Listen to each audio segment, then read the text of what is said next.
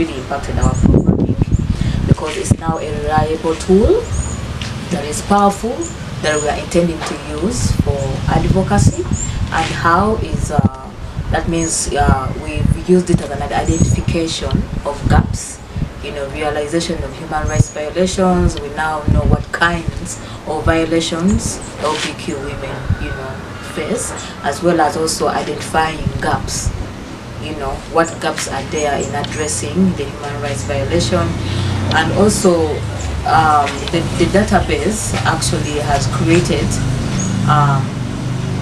a culture of accountability and transparency. Why? Because when you look at the database, it's more a statistical tool, already have documented cases, and now these cases are more of holding who is responsible or holding the duty bearers accountable. We are looking at transparency when we seek for help, when we come for justice.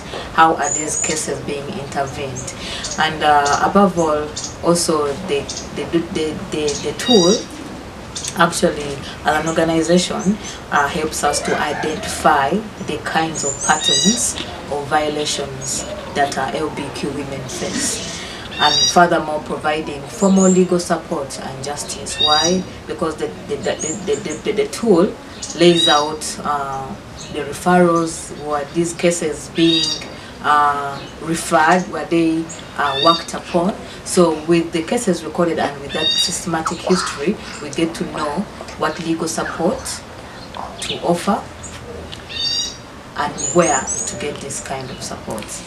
But basically, it's a platform, as an organization, a platform and a space for us to document our lived realities. It's a platform and space for us to document the human rights violations that are against LGBTQ women, and it will inform our advocacy that will lead to inclusion, that will lead to justice, and that will lead to respect of LGBTQ women in Uganda and with the community that we serve.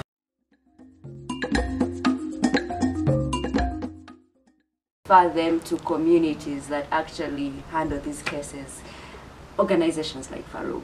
So yes, I've been referring them to Farug and also advocating them and spreading word. I urge everyone, I encourage us to report our cases, because now we have a tool that documents that and also gives way forward on how to intervene and seek support, legal support, and justice. It's easier for members to report cases because I am the easy access.